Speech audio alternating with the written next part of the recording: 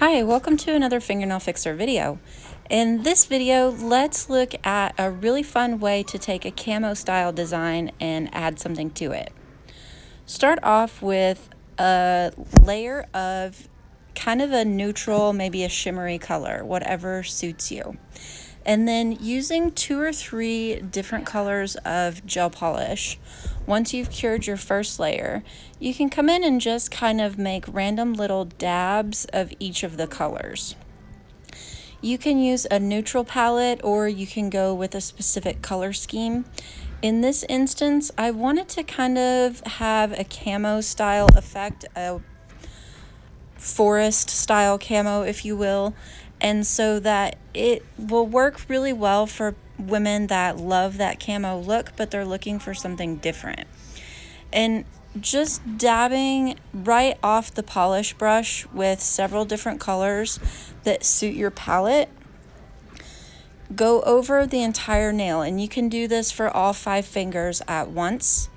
And then once you have dabbed the 2 or 3 colors that you want to use, you can use a small piece of a makeup sponge or just a small tight sponge of some sort and go over the entire nail to kind of blend and disperse the colors.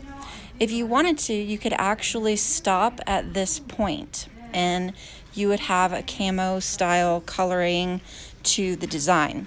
However, we want to make it a little more stylish, if you will, give it a little more personality. So cure the colors after you sponge them and then choose a design in a stamping plate and using either a black or a white. In this instance, I'm using a gray that's so dark it's almost black. Apply it to your stamping plate. If you need some help with stamping, I do have a few tutorials that are specifically geared at stamping. Make sure you check those out. Otherwise, apply your gel polish or your polish to the stamping plate.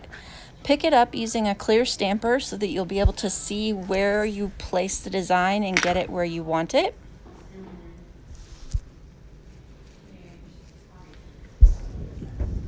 Decide which way you want it to go on the nail. Remove any excess before you apply if you need to. And then place it on that cured layer of color right over the top. If you're stamping with gel polish, you'll need to cure this layer. If you're stamping with nail polish, you can go straight to top coat.